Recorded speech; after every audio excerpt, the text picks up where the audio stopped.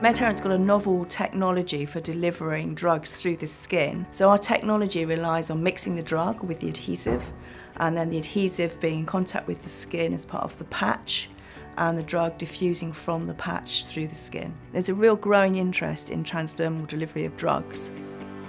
We're doing lots of research and development into new drugs, new formulations, in the hope that we will take something all the way to market ourselves. But we've also got other companies we do feasibility studies for. And so far we've formulated up to 50 different drugs.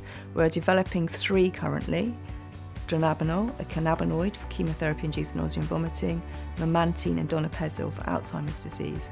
We've had to have the patches made in France because we couldn't find a contract manufacturer in the UK who would be able to make patches using our particular process. So each of the drugs that we're putting into our patches behaves in a slightly different way. So each formulation contains different excipients.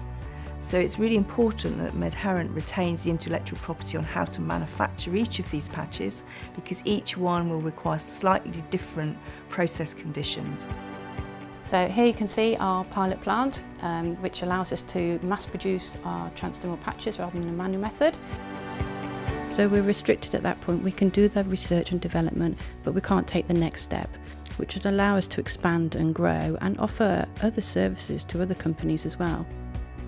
The Industrial Strategy Challenge Fund allowed us to do a feasibility project to look at setting up a good manufacturing plant here.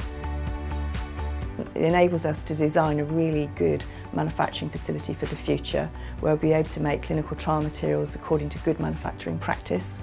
Each time we make a different product, we learn the manufacturing process a little bit more, and by retaining that intellectual property in-house, it means that we can be more efficient each time we develop a new product.